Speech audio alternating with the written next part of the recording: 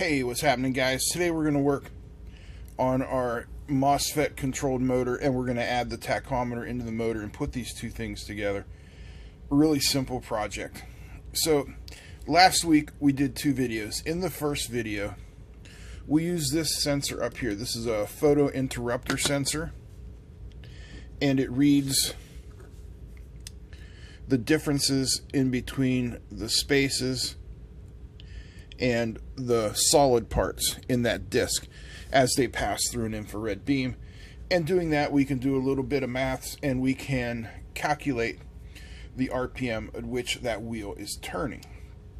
Then in the second video, we determined that this motor pulls far too many milliamps for our Arduino. In this case, we're using a Nano to source it.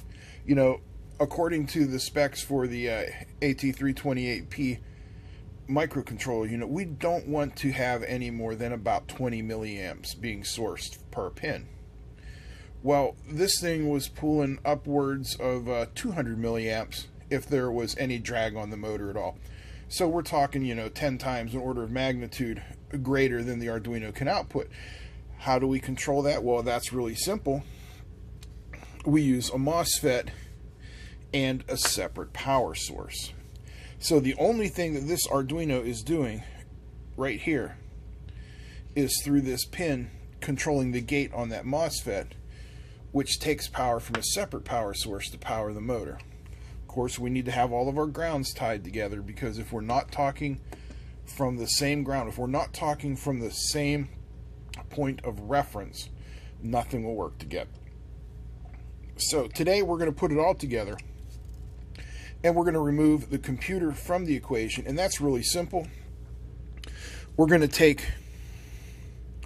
our 5 volts in from our external power source, and it just gets plugged into the Arduino's VN pin. No further hardware changes are necessary, but we do need to make some software changes. So let's jump on over to the computer and take a look at that. Here's our code that we're going to be using. Now, it is remarkably similar to the Arduino tachometer code that we did a week ago, but I'm going to highlight the differences here. So the first difference you're going to see is we're declaring a new variable called set RPM, and we're setting its initial value at 0. Then we come down here to setup.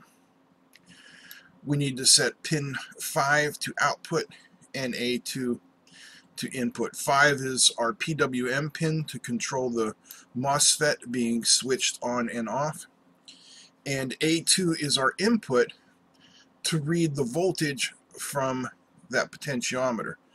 Now, that voltage is going to go through the ADC and is going to be converted into a digital value of 0 to 1023, which we'll have to change, and we'll get to that. So then we come down here and we're going to create a variable, an integer variable called J. It doesn't matter what you call it, and we're going to read the value of the potentiometer. And like I said, that's going to return a value through the ADC of 0 to 1023. Now, because the values of the PWM are only 0 to 255, we have to convert that. And Arduino makes it really easy using the map command. So we're going to take our variable set RPM and we're going to map it to J. J, of course, is this variable up here where we read the 0 to 1023 value. So we're going to say J, which has value of 0 to 1023, we want to map again to set RPM with a value of 0 to 255. So that will do the linear conversion for us and makes everything incredibly simple. Then all we have to do is an analog write to pin 5, which is going to the gate of the MOSFET, and the value, which will be set RPM, which will be that value between 0 and 255. Then we will read the value from our photo-interuptor sensor and print out the RPMs. It's pretty easy, right? I think so. Alright, our code has been uploaded. So I've got an external 2 amp 5 volt power source here. Let's plug her in. There we go. You can see we're getting 123 RPMs there. And we can adjust our speed here. And now we're up to 195 RPM, which is our maximum. And then we can slow our way down. Not quite sure how far we can go. Let's find out.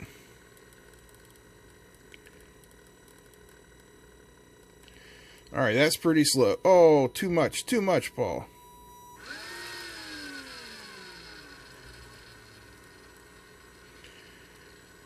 So it looks like about 60 RPM is our slowest speed we're going to be able to grab off of that. I mean, if we go any slower, what happens is the output is not enough to overcome the drag of the motor itself. But there we go. We've got everything rolling very nicely. We've got our tachometer showing us the RPMs. We're adjusting the RPMs using this potentiometer. And we're controlling everything with this MOSFET. And it's all working together beautifully.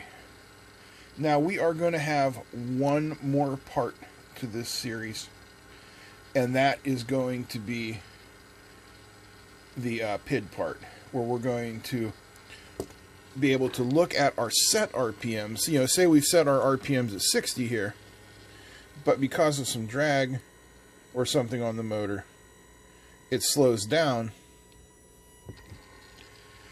We want to be able, for the Arduino, which is definitely smart enough and has enough computing power, to be able to notice that it's slowed down and adjust the PWM frequency to keep it at our set RPM. So that's coming up next. I hope you guys are enjoying this series. If you are, please give me a thumbs up, comment, share. Don't forget to subscribe. Big thanks to all of my patrons. It means a lot to me, guys. You're keeping the channel alive. That's it. I'm out. Peace.